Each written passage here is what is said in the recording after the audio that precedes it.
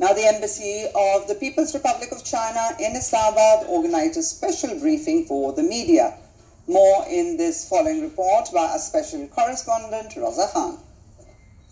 A special media briefing was held at the Embassy of People's Republic of China in Islamabad. Ambassador Yao Jing of China lauded the positive pronouncements of Prime Minister Imran Khan regarding Pakistan-China friendship and spoke about the importance of his upcoming visit to People's Republic of China during first week of November. He reiterated that China wants to extend all possible assistance to Pakistan as Pakistan's new government seeks to tackle fiscal issues affecting Pakistan's economy. Deputy Head of Mission of Embassy of People's Republic of China, Yao Lijian, highlighted the mutual benefits of China-Pakistan economic corridor for Pakistan and China. He condemned the efforts of certain elements in foreign media who indulge in negative and biased propaganda against Pakistan and China friendship and CPEC. He lauded the positive role of overwhelming majority of Pakistani media for promoting Pakistan-China friendship and positive aspects of CPEC.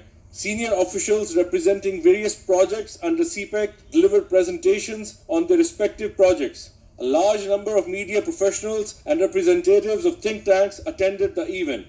In an all-encompassing media briefing, Ambassador Yao Jing of China to Pakistan and his deputy, the deputy head of mission, Yao Lijian, they both narrated before the media the strength of CPEC and how CPEC has resulted in the strengthening of a strong bond of friendship between Pakistan and China, and the various CEOs of companies associated with CPEC projects in Pakistan give a detailed briefing of their individual projects. The summary for the Pakistanis which can be put forward is very simple.